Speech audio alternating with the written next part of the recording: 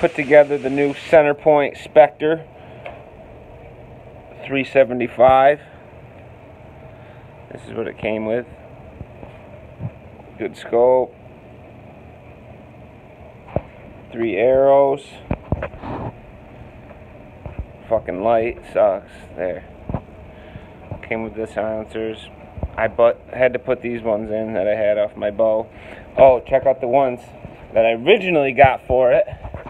I originally got the skull and crossbones, but they were too big, so I had to put them on my bow, my Mathews monster. Sick bow too. But I wanted to put the fucking skull and crossbones. Look at, they got the back piece. Skull and crossbone silencers. And then they got the rib cage on the back. Badass. I wanted to put them on here, but the fucking limbs are way too tight, so I just went with the original limb savers that were on there and put them on the Mathews monster. It's a great bow. But yeah, let's test it out. Just put it together. Center point Specter 375. Solid build. Came with the sling. Adjustable butt stop. Let me show you. Adjustable butt stop.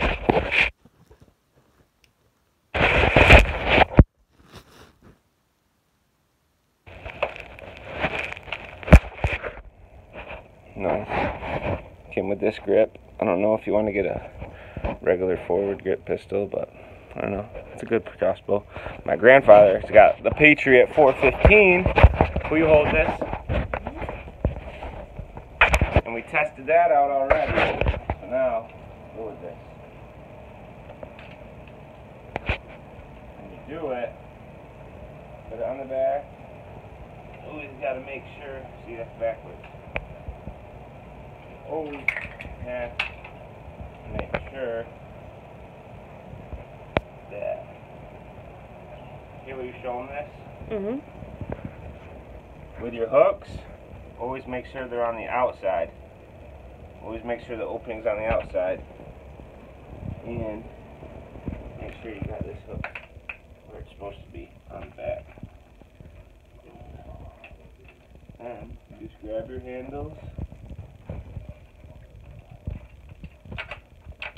Fine fucking thing. Make sure they're tight so they don't slap together.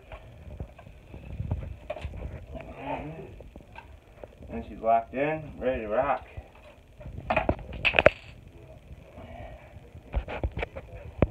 For a test shot. See how she does.